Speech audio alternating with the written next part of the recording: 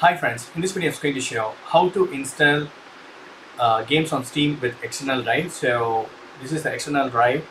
It's about 4 GB, so I'm going to install it on my computer.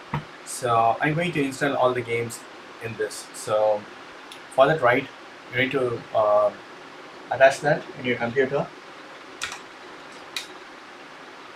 So I have attached my Seagate Backup Plus on computer. So here I'm going to install the Steam games. So closing this. So open your Steam app, and here you can filter any games or you can purchase.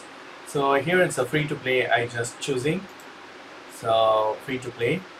I'm going to install this Destiny 2 that is free, and I'm searching some good games.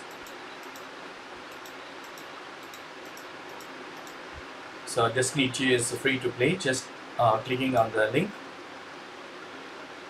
So free to play. So play game. So I need to install it in my computer. So already I have Steam library on my D drive, but this time I'm going to install the games on external drive. So just click the drop down, create new Steam library on G drive. Here I'm going to choose the folder, Steam library. Okay, it's created. Select, then next. So I need to agree this, agree. So that's it. Now it is going to install.